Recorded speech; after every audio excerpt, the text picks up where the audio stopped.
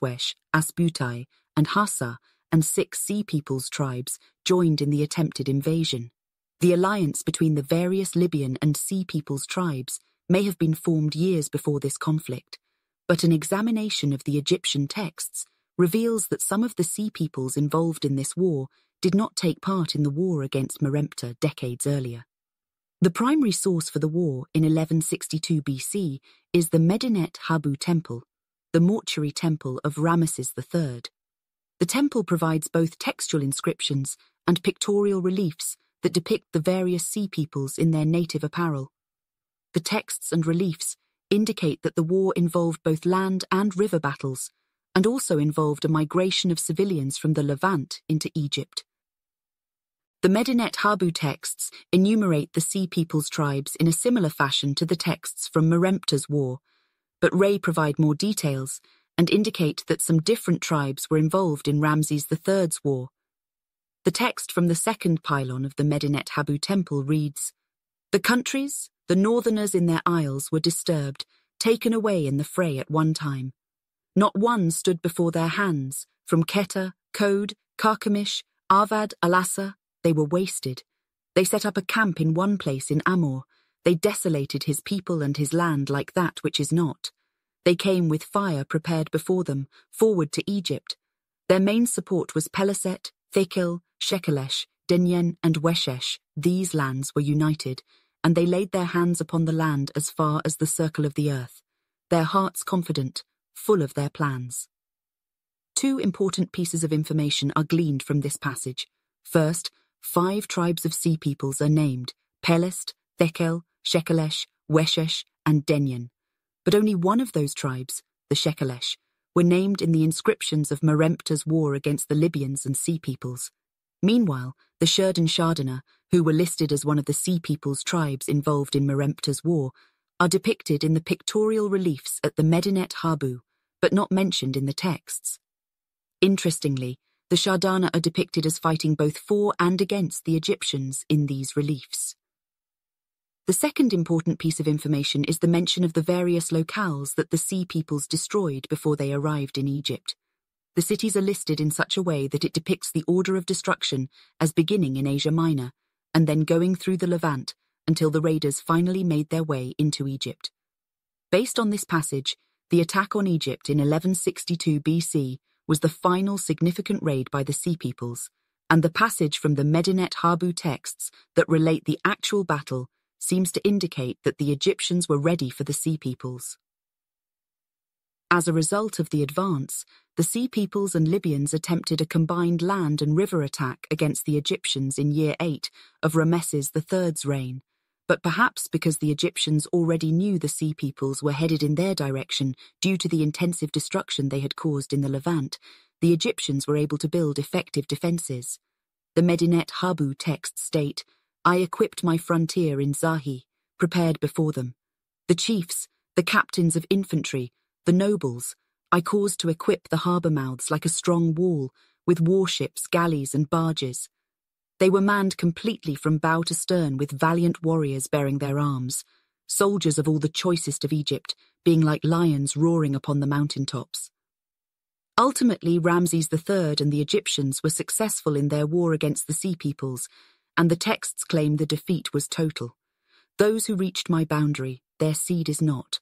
Their heart and their soul are finished forever and ever. As for those who had assembled before them on the sea, the full flame was in their front, before the harbour mouths, and a wall of metal upon the shore surrounded them. They were dragged, overturned, and laid low upon the beach, slain and made heaps from stern to bow of their galleys, while all their things were cast upon the water." The hieroglyphic texts of Ramses III's war against the Sea Peoples are more detailed than those of Merempta's war, but the graphic pictorial reliefs at the Medinet Habu temple has helped even more in the modern understanding of the Sea Peoples.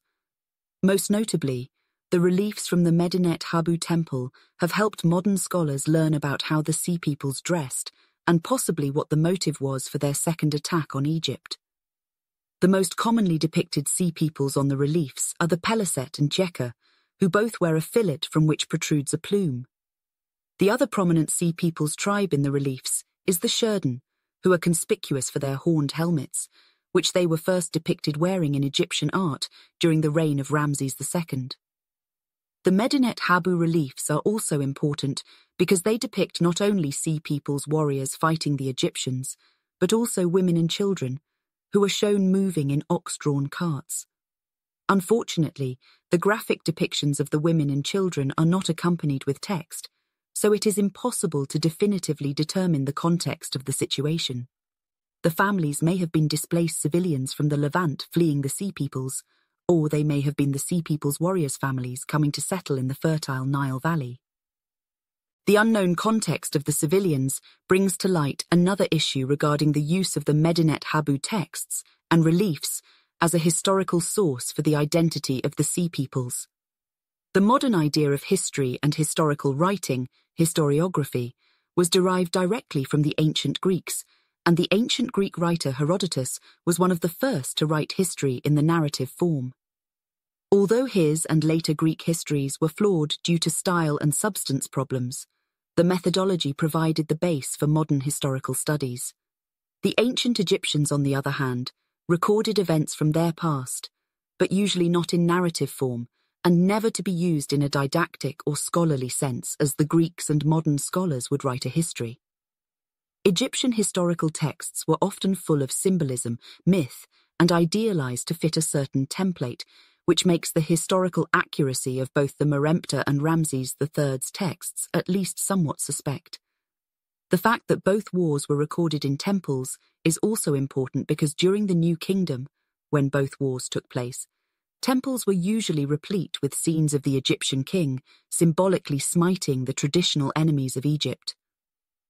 None of this is to say that the Egyptians' wars with the Sea Peoples did not happen. They obviously did. But certain details such as the number of the enemy killed, or even the resolution of the wars themselves, may be hyperbole intended for a divine audience. The ancient Egyptian textual and pictorial evidence provides a base for identifying and naming the Sea Peoples, but in order to truly understand their origins, historians have also had to employ linguistic and archaeological methods and techniques. Linguistically, it appears that the Egyptians referred to the Sea Peoples by already established names that were often demonyms, while archaeological evidence can help modern scholars determine where the Sea Peoples went after their last attack on Egypt. Since there are 9 identified Sea Peoples tribes from the Egyptian texts, determining the origins and eventual placement of each one is difficult, but reasonable determinations can be made. The Peliset tribe was a major participant in the Sea Peoples' attack on Egypt during the reign of Ramses III, and at least partially due to their name, most modern scholars identify them with the biblical Philistines. The Peliset Philistines are also the origin of the more modern name for the region, Palestine, but disagreement persists over their geographic origin. Klein believes that where they lived before they came to Egypt, and then the Levant, is unknown, but Wainwright argued that they originally called the region of Cilicia, which is where Asia Minor and the Levant meet each other, their home, and were neighbours of another Sea Peoples tribe, the Cheka. The Cheka are a bit more enigmatic than the Peliset. With the latter, most scholars agree regarding the location of their origins and eventual home, but both the origins and eventual landing place of the Cheka are a mystery. Wainwright believed that the Cheka originated in Asia Minor and then settled in Greece, but more recent studies have suggested that the Cheka of Ramesses III's war may have been synonymous with the Shekelesh of Meremptah's war, which means their origins may have been in Sicily. There is more of a consensus among modern scholars regarding the final destination of the Cheka. According to an ancient Egyptian literary tale known as the Report of Wenamun, the Cheka inhabited a city named Dor in the Levant. The text states, "Then Smendes and Tentamon sent me off with the ship's captain Mengabet, and I went down upon the great sea of Syria in the first month of summer, day 1. I arrived at Dor, a Cheka town, and Beda, its prince, had 50 loaves, 1 jug of wine, and 1 ox haunch brought to me." This passage brings to light an interesting fact about the Cheka in particular, and the Sea Peoples in general, because it suggests at least some of the Sea Peoples tribes were interested not just in raiding, but also finding a permanent home.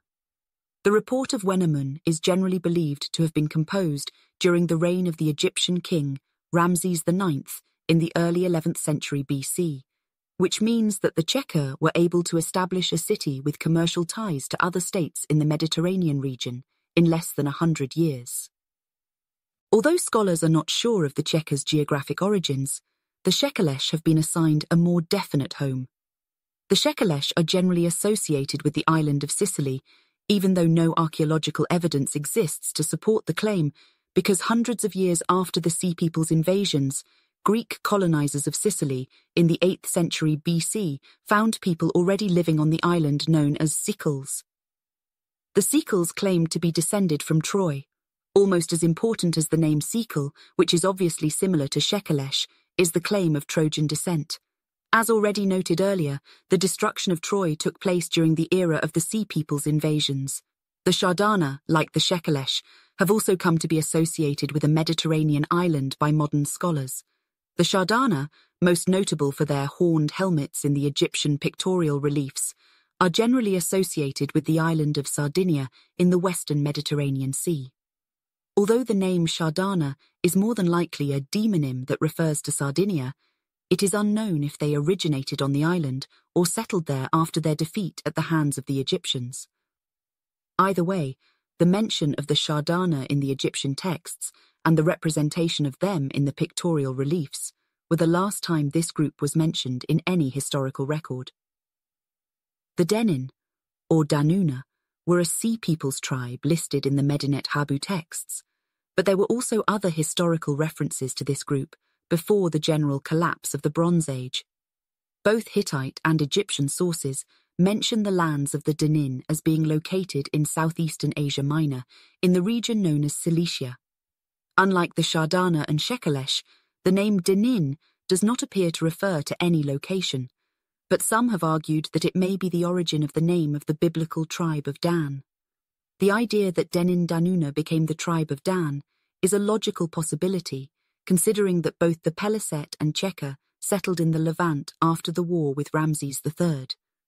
Perhaps the Denin followed other Sea People's tribes into the coastal Levant region and eventually became part of the Hebrew Confederation. One of the least known of the Sea People's tribes is the Weshesh, to the extent that little is still known about their origins or final destination. An ancient Egyptian source known as the Papyrus Harris relates some of the results of Ramesses III's war with the Sea Peoples, among which is an interesting policy the Egyptian king took towards some of his defeated enemies. The text states, "The Shurdan and Weshesh of the sea, they were made as those that exist not, taken captive at one time, brought as captives to Egypt like the sand of the shore.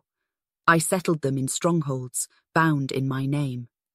Numerous were their classes like 100,000s. I taxed them all, in clothing and grain from the storehouses and granaries each year." It is known that the Shardana acted as mercenaries for the Egyptians and actually fought on both sides during Ramses III's war with the Sea Peoples, but perhaps this passage suggests that the Weshesh followed a similar path. One may find it strange that Ramses III would forcibly settle the hostile Weshesh tribe within Egypt's borders, but perhaps he coveted their martial skills as mercenaries, or he needed them to cultivate unused land. In the ancient Near East, it was common for powerful kingdoms to forcibly move and resettle populations deemed recalcitrant. For example, the Assyrian king Sargon II conquered and forced the relocation of the population of Samaria in the late 8th century BC, and Nebuchadnezzar II's similar act towards Judah about 150 years later is another well-known use of the tactic. Ramses III of May have figured that once the Weshesh were resettled within the borders of Egypt, the population would have been thoroughly assimilated within a few generations. The Lucca are mentioned in Merempta's war against the Sea Peoples, and as with the Shardana and Shekelesh, the name appears to be associated with a location. Most modern scholars now associate the Lucca with the regions of Asia Minor, known in ancient times as Lycia and Caria. The Lucca, like the Shardana, are also mentioned in other sources, before they participated in the waves of invasions that helped spell the end of the Bronze Age. At the Battle of Kadesh, they were allies of the Hittites against Ramses II and the Egyptians. but they had at that time already earned a reputation as raiders and pirates. The last two known Sea Peoples tribes, the Teresh and Ekwesh, are perhaps the most important and interesting because their descendants provided much of the impetus for the culture of the ancient Greeks. The Teresh, referred to by Herodotus as the Tyrrhenians, are generally associated with Italy geographically and the Etruscans ethnically. According to Herodotus, the Teresh originated in Lydia and then settled later in Italy. The Lydians were the first people we know of to use a gold and silver coinage and to introduce retail trade. And they also claim to have invented the games which are now commonly played by themselves and by the Greeks. These games are supposed to have been invented at the time when they sent a colony to settle in Tyrrhenia, and the story is that in the reign of Attis, the son of Menes, the whole of Lydia suffered from a severe famine. For a time the people lingered on as patiently as they could, but later, when there was no improvement, they began to look for something to alleviate their misery. If Herodotus's account is to be believed, then the Teresh originated in Asia Minor, like most of the other Sea Peoples, and then migrated to Italy. The account does not explain whether the Teresh were already established in Italy when they attacked Egypt, or if they went there after their attempts at conquest ended in failure. The final Sea People tribe named by the Egyptian sources was the Ekwesh. The Ekwesh were only mentioned in the texts from Merempta's reign, so there are no pictorial reliefs of them, but scholars have associated them with the Achaeans. Some scholars argue that the name Ekwesh was the ancient Egyptians' attempt to pronounce the word archaeoi, which, if true, would have made the Ekwesh a Mycenaean Greek group. This raises a couple of important historical points. If the Ekwesh were Achaean Mycenaean Greeks, then they were at least partially responsible for the collapse of their own culture, because Mycenaean Greece was as adversely affected by the Sea Peoples raids as any other people, including the Hittites. Redford believes that the Mycenaean political system had begun to collapse by the late 13th century, so in an effort to revive it, some of the member states formed an alliance against Troy, which was a leader member of a confederacy of Asia Minor city-states. The destruction of Troy is believed to have happened around 1220 BC, which was also the beginning of the collapse of the Bronze Age and the mass movements of the Sea Peoples. It was also around the same time as Merempta's war against the Sea Peoples. The connection between the destruction of Troy, the Ekwesh, and the Sea Peoples goes beyond mere conjecture. A passage from Homer's Odyssey relates what the victors did after the sack of Troy. So for 9 years we Achaeans campaigned at Troy, and after sacking Priam's city in the 10th we sailed for home and our fleet was scattered by a god. But for my unhappy self, the inventive brain of Zeus was hatching more mischief. I had spent only a month in the delights of home life with my children, my wife and my possessions, when the spirit moved me to fit out some ships and sail for Egypt with heroic companions. I got 9 vessels ready, and the crews were soon mustered. Then I ordered my good men to stay by the ships on guard, while I sent out some scouts to reconnoitre from the heights. But, carried away by their own violence, they went on a rampage, and immediately began to plunder some of the fine Egyptian farms, carrying off the women and children, and killing the men. The hue and cry soon reached the city, and the townsfolk, roused by the alarm, poured out at dawn. The whole place was filled with infantry and chariots and glint of arms. Zeus the Thunderer struck abject panic into my party. Not a man had the spirit to stand and face the enemy, for we were threatened on all sides.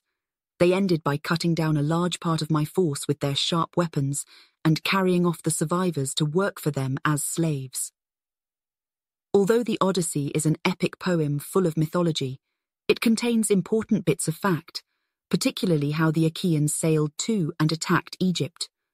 The passage further states that the Achaeans were unsuccessful against the Egyptians, which corroborates some of the information in the Egyptian texts. As mentioned earlier, Drews has argued that it was a change in warfare tactics that brought an end to the Bronze Age. The less sedentary and less civilized tribes, such as the Sea Peoples, developed tactics that challenged and in some cases destroyed the old established kingdoms of the Bronze Age Mediterranean region. Possibly the most important tactic that the Sea Peoples took advantage of was the superiority of infantry versus chariots. In the Bronze Age Mediterranean and Near East, many of the more powerful kingdoms, especially the Hittites and Egyptians, used chariots as the bulk of their military forces. For the most part, infantry was used in a support role or only against barbarian tribes who had no chariots. In fact, chariots were considered prestigious and even a bit of a gentleman's endeavour. Both Hittite and Egyptian kings would ride chariots into battle, the most notable example being Ramses II at the Battle of Kadesh.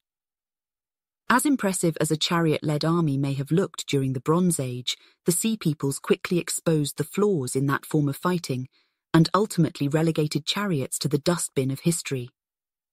Chariots could only be practically applied on level plains against other chariots, so if armies encountered hills, mountains, marshes, or other difficult terrain, chariots became useless. Chariots were also expensive because several horses were required to pull a single chariot, which would require a lot of food, and Bronze Age armies were also required to carry spare parts and supplies when their chariots inevitably broke down. As a result, dependence on chariot warfare meant that peoples like the Hittites and Egyptians were limited in what they could do on the battlefield, while the Sea Peoples were not restricted by the heavy costs or lack of maneuverability of chariots. Chariots also proved to be much more cumbersome than cavalry, and it may be no coincidence that of all the ancient Near Eastern kingdoms that survived the Bronze Age collapse, the Assyrians actually thrived, and were one of the first kingdoms in the region to rely not only on infantry, but also cavalry. In a sense, the Sea Peoples not only made the chariot obsolete with infantry tactics, but arguably provided a successful template for subsequent military structures. Another tactic that the Sea Peoples employed in the late Bronze Age was the selling of their services as mercenaries. Mercenary activity is as old as man, but the Sea Peoples used it to establish themselves in the ancient Mediterranean and gain a foothold for their civilizations. The Shardana Sea People tribe is known from textual evidence to have fought as mercenaries for the Egyptians at the Battle of Kadesh, and they were even employed by Ramses III in his war against the Sea Peoples. Some modern scholars believe that the Shardana were among the elite warriors, not only of the Sea Peoples, but also among those used in the Egyptian army.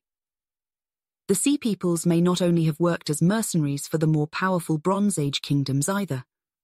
Drews argues that they served as mercenaries in Merier's war against Merempta in 1219 BC, and this may have been true for some of the Sea Peoples tribes involved in the attempted invasion, but the desire to settle in fertile Nile Valley probably was a greater incentive.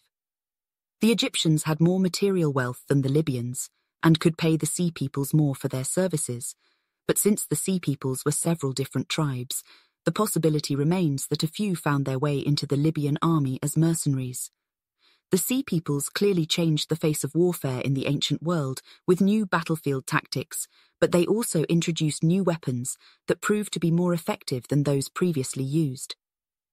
The regions where most of the Sea Peoples originated, Asia Minor and southeastern Europe, happened to be the areas that first came into contact with the great metallurgical advances from the Balkans, which produced the long swords, shields, and helmets that the Sea Peoples used. One particular new weapon that proved to be revolutionary was the flange-hilted slashing sword. The sword was first developed in Central Europe and then made its way to the Aegean, where the Sea Peoples used this weapon to wreak havoc on the Mediterranean. The Sea Peoples also wielded other new types of swords and corselets to protect them, but more important than the actual weapons they used was the access to the supplies of materials. Since the Sea Peoples controlled the coastlines of the Aegean and Eastern Mediterranean, they had a monopoly and almost unlimited supply on the copper and tin of southeastern Europe, which meant a constant supply of the new weapons they wielded.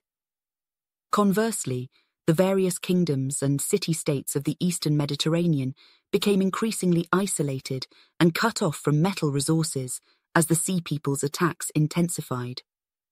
The vast amounts of resources and the weapons they made clearly gave the Sea Peoples an advantage over their adversaries, but ancient weapons used in new ways also helped make them superior warriors. Although the Sea Peoples employed new swords that were developed in Europe, The rank and file of the various tribes used a long spear as a primary weapon with a dagger for support. The spear and dagger combination provided the warrior with a combination to use, and meant that warfare had become much more merciless, because those who wielded the combination did not intend to take prisoners. Some Sea Peoples tribes, such as the Peliset, were even known to carry 2 spears into battle. The Sea Peoples were not known for archery, but they did employ javelins in battle, which they probably developed from hunting game before using them in warfare. Finally, the Medinet Habu reliefs show that the Sea Peoples used round shields, which was a change from the more square-type shield used in previous periods. The round-type shield would be the standard shape used for several centuries. Archaeological and historiographical evidence has revealed much to modern scholars about the weapons and tactics employed by the Sea Peoples, but ironically, little evidence exists about the types of ships and boats they used. One would think that with the moniker Sea Peoples, evidence of their maritime abilities would be abundant, but only a couple of sources exist. The Medinet Habu reliefs depict a few examples of Sea Peoples ships, but there is only one type shown in all the examples. The Sea Peoples ships depicted in the Medinet Habu appear to be powered by oars only, but another archaeological source may show that some of their ships may have also been powered by sails. Excavations in Tel Akko, modern-day Israel, have uncovered an ancient altar from the 13th century BC that depicts a Sea Peoples boat with both sails and oars. The lack of evidence regarding the ships is not that surprising, considering the nature of naval warfare at the time. Ships in that period were used primarily to transport warriors to either land or other ships, where they then engaged in battle. It was only in later periods that ships were developed to be used as battering rams against other ships. Furthermore, the Sea Peoples are so named because they came from the sea to Egypt, not based on any maritime prowess that they may have possessed. The combination of weapons and new battlefield tactics employed by the Sea Peoples, especially when contrasted with the reluctance to abandon old battlefield tactics by the Hittites and other Bronze Age kingdoms, allowed them to lay waste to countless cities throughout the eastern Mediterranean region. In fact, the extent of the destruction the Sea Peoples wrought on the region was so extensive that some thriving city-states were completely destroyed and others were severely weakened. Based on all of the available textual and archaeological sources, a basic route that the bulk of the Sea Peoples took can be reconstructed. Since the Sea Peoples were a number of different tribes, they did not all follow the same route, nor did all of those who did follow the same route do so at the same time. That said, there does seem to be a general pattern. The earliest raids and destruction took place in the Aegean and then moved eastward along the coastline of Asia Minor until the Hittite kingdom was destroyed. The Sea Peoples then went south into Cilicia and into the Levant, where they ravaged numerous cities until they turned west into Egypt. It was there that they were finally repulsed during the reign of Ramses III. Sandars believes that there were 2 separate groups, one based on land and the other at sea, moving in this pattern simultaneously. Sandars also believes that these 2 coalesced in the northern Levant, with many settling down north of the Orontes River. The violence and destruction that the Sea Peoples brought to the Mediterranean began in the 14th century BC in and around the island of Crete, which came slightly before the general collapse of the Bronze Age system. Sandars argued that the destruction at Crete was essentially a dress rehearsal for the more widespread destruction that would come later, but it is, therefore, of some interest to this history. Sandars also asserted that an expeditionary force from mainland Greece attacked Crete and its primary city of Knossos in order to end the commercial dominance of the Minoans in that region. Although the Mycenaean Greeks were literate and their script, Linear B, has been deciphered, they never developed a large corpus of texts, so most of the evidence of the Sea Peoples' movements in the Aegean and Greek world is archaeological in nature. In addition, Sandars points to an Egyptian tomb relief from the 15th century BC in which a Minoan ambassador was painted over and replaced with a figure wearing mainland Greek attire.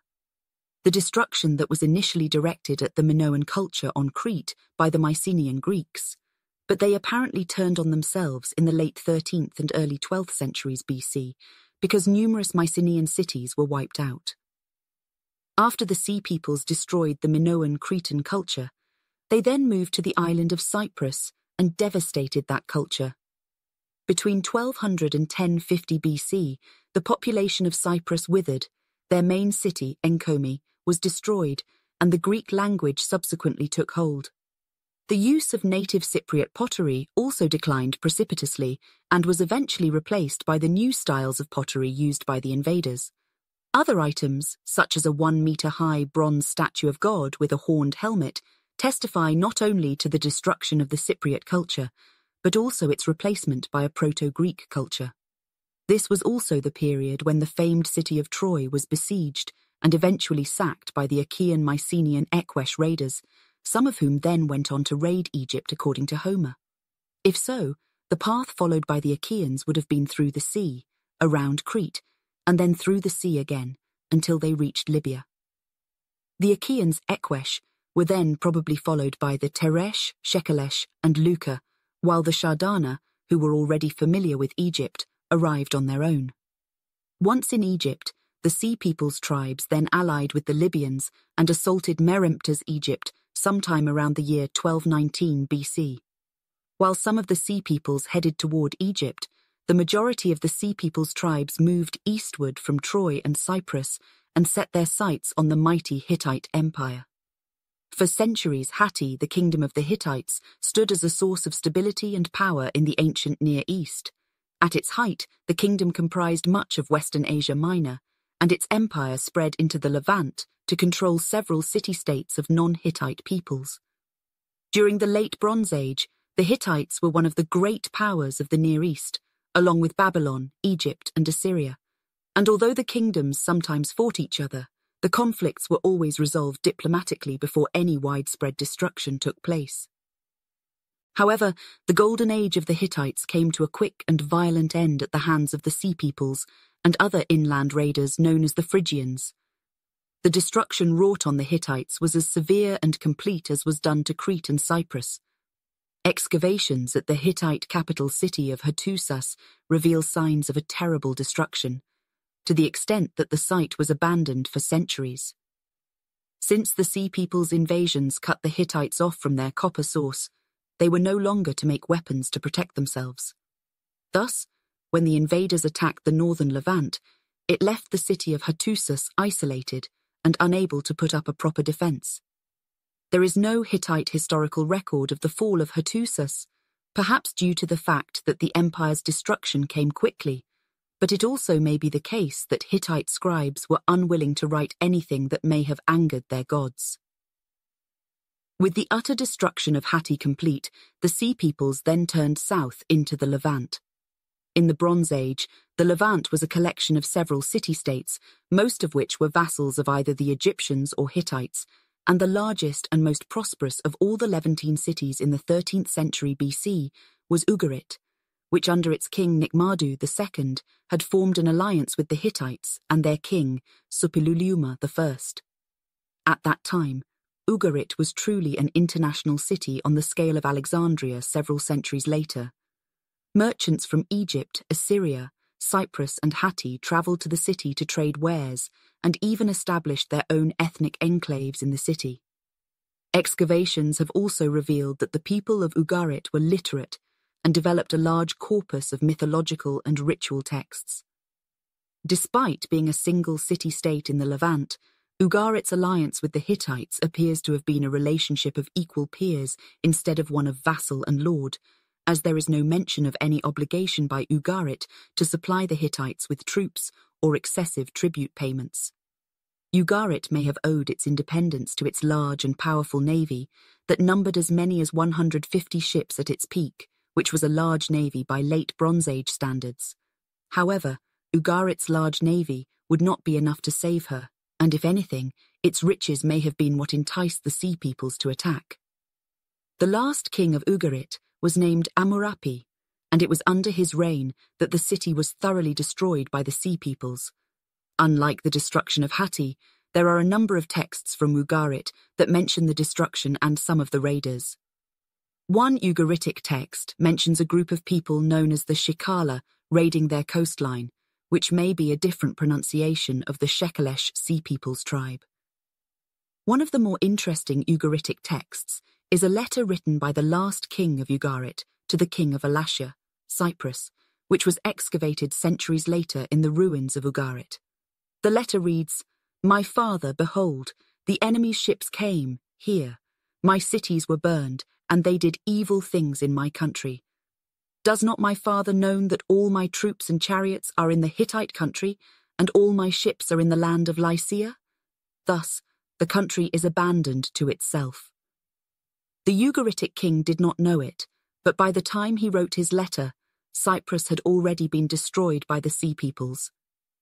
With Ugarit gone, the Sea Peoples then moved south in the Levant by ships and overland until they reached the borders of Egypt, where they lost in battle against Ramses III and the Egyptians in 1189 BC. And after their second defeat at the hands of the Egyptians, the Sea Peoples then dispersed throughout the Mediterranean, and the final chaotic chapter of the Bronze Age came to an end. With that, the Iron Age began, and new empires and cultures rose to prominence across the Mediterranean and the Near East. That was Anatolia and the Bronze Age, the history of the earliest kingdoms and cities that dominated the region, written by Charles River editors, narrated by Victoria Woodson.